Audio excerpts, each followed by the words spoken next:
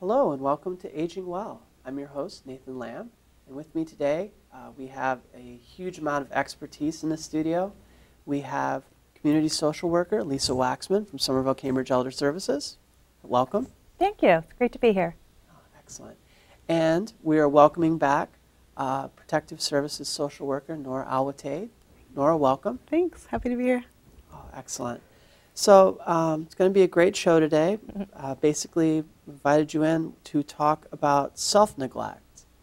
And basically the idea here is that with the holidays coming up, it's a time of year where people get together and they see each other again. Maybe they haven't seen each other for a few months. And sometimes when that happens, when families are visiting, they notice changes in the behavior or living conditions of people in their family. And the purpose of the discussion today was to sort of talk about, sort of walk people through some of the things to look for and some of the ways to handle that challenge. So I'm thrilled you guys are here. I guess maybe a good place to start, the way that I've heard this defined from a protective services standpoint is self-neglect. So I was sort of curious if you could help explain what self-neglect is. Absolutely. In its most basic definition, it would be that it's a failure to meet your most basic needs. So those are like food, clothing, shelter, medical care, sometimes personal care. The big ones that we see are shelter and medical care, sometimes food.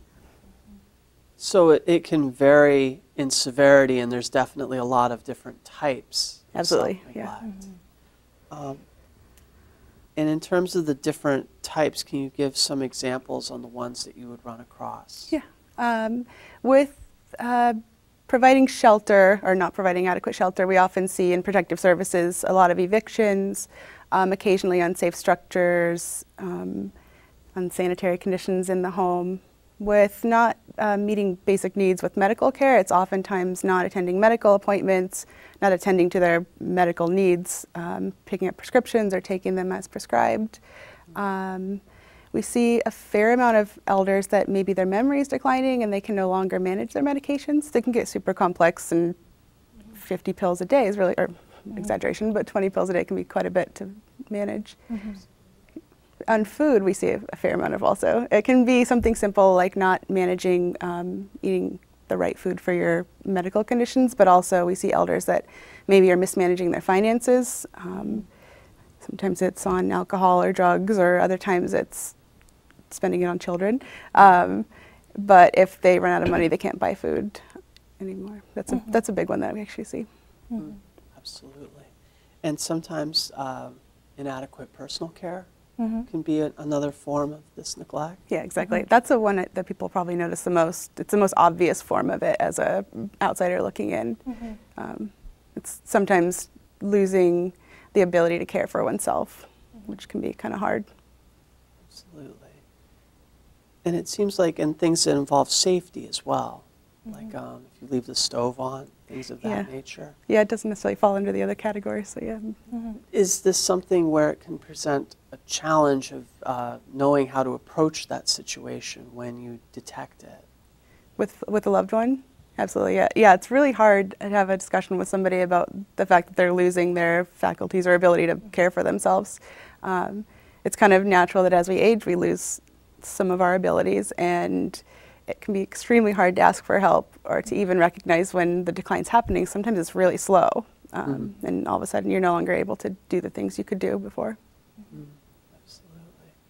So what is a good way to proceed when people notice these signs that there could be some form of self-neglect?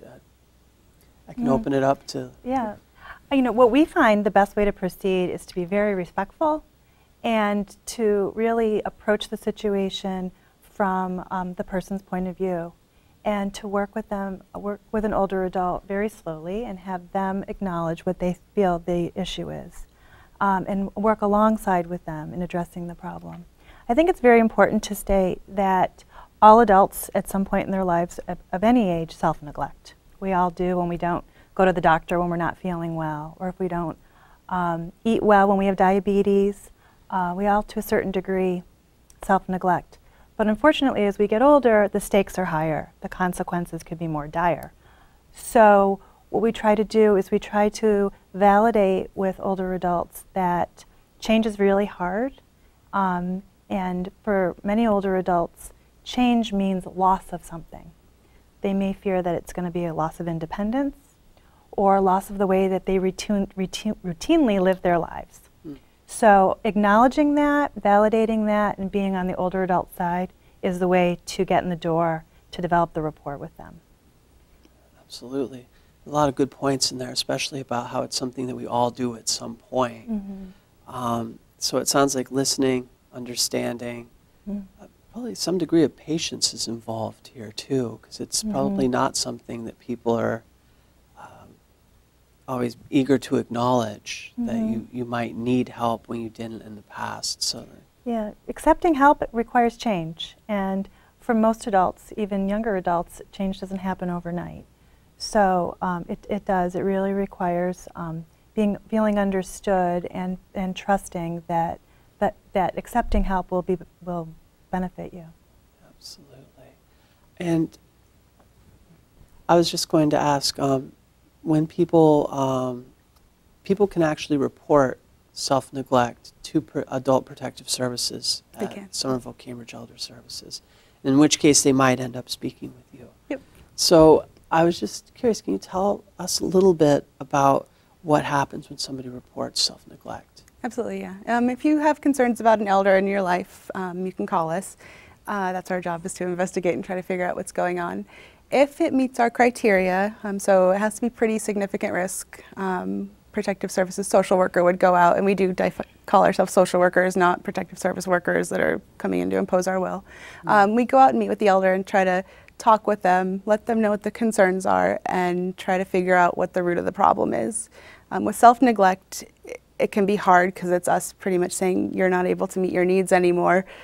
That's the implication, at least, and that's what people hear.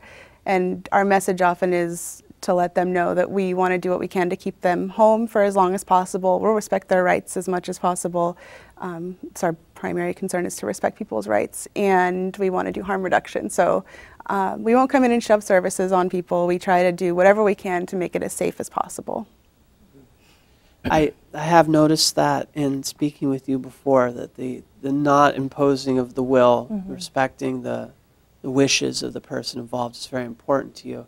In a lot of cases, if I remember correctly, you actually need the consent of the person being helped for them to receive help for protective services, which I think people don't think of that when they hear the name protective services. They sort of think of this very prescriptive, coming in and we're going to say what's what.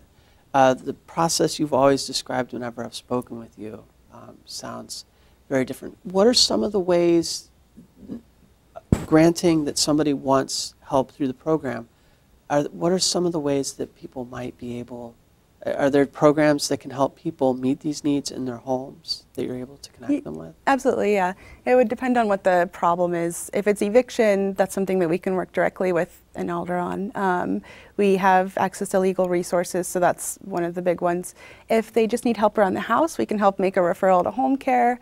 Sometimes people need more ongoing supports, and Protective Services is very short term. Our goal is to resolve the problem quickly and then try to connect it with long-term services for much longer. So a lot of times it's referring to home care, sometimes it's referring to our Connect program. If people have assets, we can refer to other programs or geriatric care managers, one of those types of programs. Absolutely. So it's definitely, in a lot of cases, you're connecting people with other programs that we offer for people, which is great. I think that's it for segment one. We'll take a brief break and be back in a minute.